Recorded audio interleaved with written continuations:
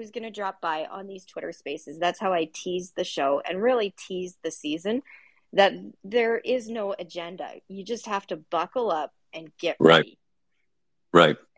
And the cool thing about it, I was meaning to tell you this, Val, for the last few days, is you asked me a while back about my kind of policy on, oh, let's say journalists talking to journalists, Canadian journalists, blah blah. You had brought that up, and you'd asked me a while back. I had when you had announced to me that you were doing a Twitter Spaces podcast.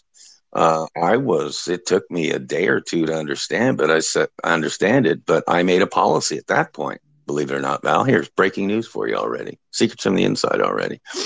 I made a policy that I was only going to go on Twitter Spaces, and technically only now on Val for this time being on Val Olson's Twitter Spaces, for one reason is number one, it can't be censored, but 99.4%, just like Ivory Snow soap, 99.4%, we can't be censored, edited, or canceled.